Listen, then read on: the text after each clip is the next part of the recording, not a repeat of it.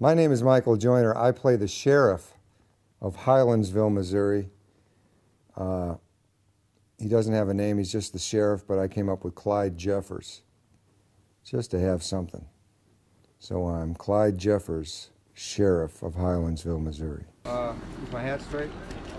I think so, yeah. It's a real question, man. I did Broken Faith. I got a nice lead role in Broken Faith, which these producers produced last year. Killer movie. Go to brokenfaithfilm.com.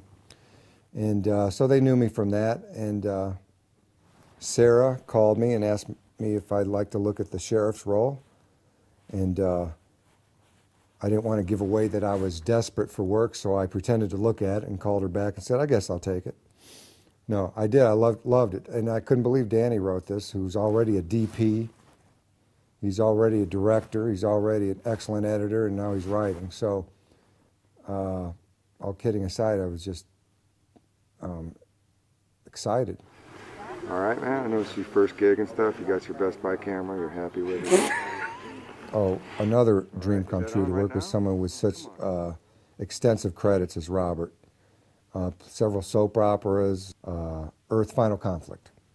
And it shows that he's experienced, and it's every actor likes to work with someone who's got their stuff down, you know, and he's really got it together. We're having a blast off screen as well, and so just, you know, everything's just getting better and better, and I'm very blessed to be working with such incredible talent.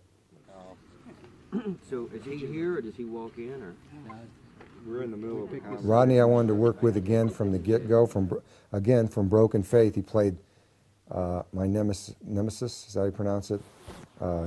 And he was just brilliant, just absolutely brilliant. And now he's also playing a totally different character. But Rodney and I have kept in touch since Broken Faith. We're good friends, and to work with a friend as well as someone as talented as him is another dream come true. We'll shoot your POV real quick of these guys, and then what we're going to do is have David's pull up. I'm sorry.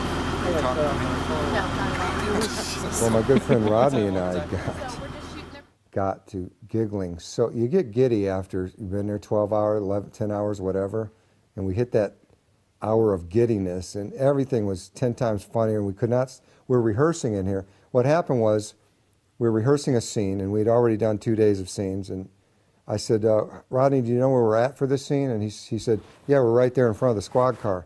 And I said, I think we've been there for every scene. And I started joking. I said, hey, Danny, why don't you just give us 2 chairs and we'll do the whole movie right here. And then I said, I think we shot Broken Faith right here, actually. So we're just laughing, and he's joking, and you get in that point where you're worried, man, when the cameras roll, are we going to be able to stop this? And we were.